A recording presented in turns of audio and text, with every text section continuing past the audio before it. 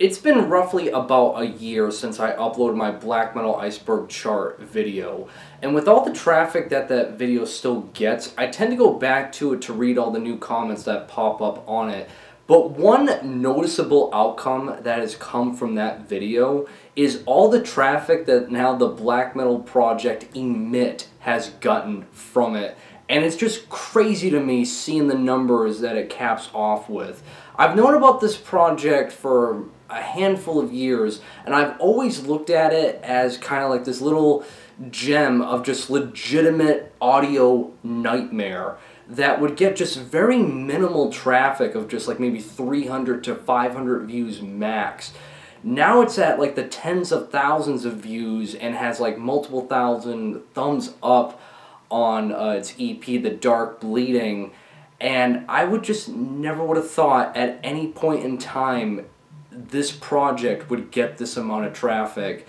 And I figured I wanted to talk about it a little bit more because there's a lot to dissect with Emit that I really didn't go over about a year ago when I placed it at like the bottom of the pit within the iceberg chart. Looking back at my description of what I said about Emit last year, I stated that I've only listened to it maybe once or twice and I felt like my brain was turning to mush. And what makes Emit just so terrifying and unsettling from all the other just noisy, raw, dissonant black metal projects and bands out there is that I feel like when it comes to discussing black metal, the words of harsh, raw, and lo-fi are just something that you should kind of become accustomed to hearing when talking about this genre. But then there's the black metal projects that go to the next level, and it's just super noisy, super, underproduced to the point that you really even wonder if it's even black metal anymore, and it just becomes like super harsh, distorted noise. And typically when you get projects like this, I feel like a lot of them rely on improvisation with their overall musical approach. Case in point, one project that perfectly comes to mind that is just improvisation from start to finish is the black metal project called Enbilulugugal, which I don't know why I didn't put that within the black metal iceberg chart itself. But Enbilulugugal, as ridiculous as the name is of this project, it's like everything within its massive discography. It is just meant to throw shit at the wall, it's meant to be obnoxious and ridiculous, and the vocals are just screaming. There's no lyrics, it's legitimately just screaming. The guitar riffs aren't really doing anything besides just adding more noise. The drumming is super sloppy blast beats with really no rhythm to it, and the noise itself is literally just to create noise. And there's a lot of projects very similar to that of Enbilulugugal. Another one that I had within the iceberg chart was Semen Drenched Slave of the Devil. That, I mean, it has a little bit more rhythm, but again, the noise, the reverb really fills up, the space of all the ideas that they had. And it's just so many are like this that just rely on improvisation to give that, animalistic and super obnoxious, distorted, harsh sound. Whereas Emit, it's always hit me differently every time I would listen to any of their, his releases, especially The Dark Bleeding. Because revisiting Emit's discography to gather my thoughts up for this video, what makes it just so disturbing for me is how everything comes off thought out. Whether it's the drone or the dark ambience or the noise that bleeds through the guitars and vocals, there is just something so discomforting about knowing that all of these just abnormal and abstract sounds for black metal was thought out, because it just doesn't come off with like this kind of like thinking of improvisation, how everything just bleeds together so well. And that's what really makes it just so mesmerizing for me of a project to blend dark ambience, drone, and black metal in such a way that it truly gives me discomfort. It truly makes me feel disturbed and unsettled in such a way that no other project can. Because, yeah, again, you will find other noisy, abstract projects within the realms of black metal that go for the improv sound, but it just comes off, ridiculous in a way that's kind of cheapened in some sense. Whereas Emit, there's definitely a bit of thought put into this, which makes it just such a standout for me. Other little interesting facts about Emit is that it's been active since the late 90s.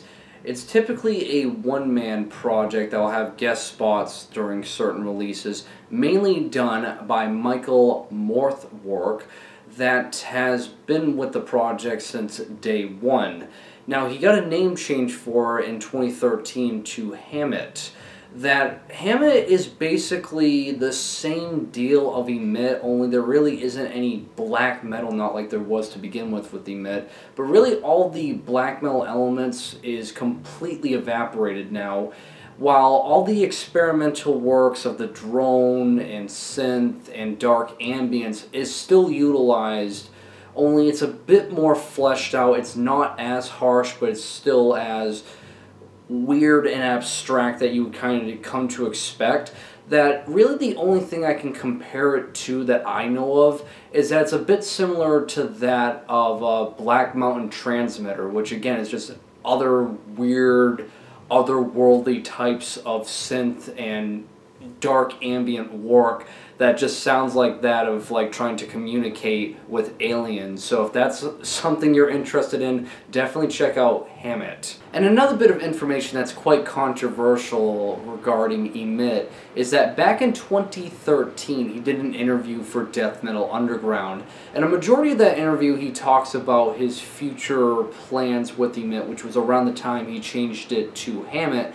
However, it is rumored that he has connections with this occultist group, that being the Order of Nine Angles. Now, from what I've searched up, the Order of the Nine Angles is a, I guess you could call it, terrorist group that has beliefs of Nazism, the occult, and black magic. And some of their viewpoints are just cartoonish to a whole other level that it just sounds like fan fiction on acid. One of them that I searched up, and there's many that they believe in, but one of them is that they believe that the Aryan true race will descend upon us from like a UFO from another world, is what they believe. Like, it's so fucking wild that it just comes off like, again, cartoonish. But why Emit has any kind of connection with this group is a mystery to me, as the lyrical themes that Emit and Hammemit have is all, again, with occultism and black magic. It has nothing to do with Nazism or race, so I don't know if it's because of clout.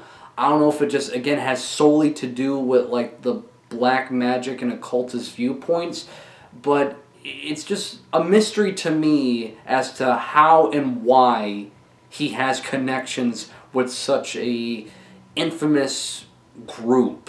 Other than that, there's really not much information I can find about Emit, other than if you were to take detours, again, to the Order of the Nine Angles. But how I look at it, Emit is a black metal project, if you want to call it that, that makes weird music for weird people. That, I know obviously I stated this within the Black Metal Iceberg chart, but if you want the most abstract and just discomforting sounding black metal project that the genre can allow, I would point you in the direction of Emit. It's truly something different in the most unsettling of ways for the genre. And yeah, that's it for this video. So like always, I'll leave links provided to the projects I talked about in the description below. And like always, guys, make sure you guys drink plenty of water to stay hydrated, and have a great day.